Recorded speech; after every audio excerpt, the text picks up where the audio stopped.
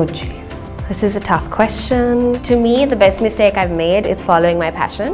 It sounds very cliche, but I've ended up in communications, I've ended up in digital strategy, and this is not something that I learned, but it's something I stumbled into. In a way, it was a mistake, but it's one of the best things that has happened to me. Challenging, I think that's a good word.